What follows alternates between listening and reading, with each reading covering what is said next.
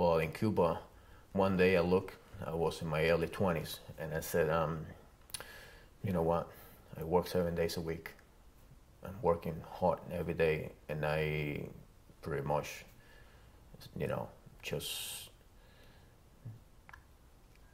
getting to something, but I never accomplished anything because everything was a project. If you don't get this, if it's always something missing, so you can never be satisfied with something that, in my case, that I was doing. So I was painting, and I said, you know what? I want to try, even if I risk my own life, I want to try to do something because I want to get ahead. I want to, now in my 20s, I'm strong and I can do it.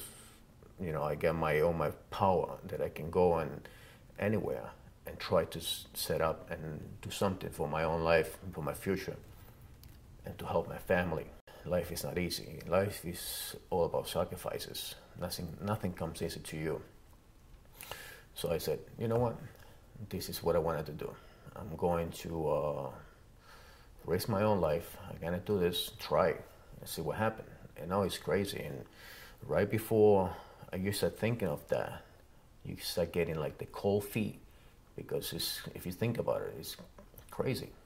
Get on the raft and come across the ocean just rowing with no motor, nothing. That's kind of like a crazy idea. You don't know what's gonna happen on the ocean. But I said it's gonna be worth it. I'm gonna do it, and I have faith that I will do it.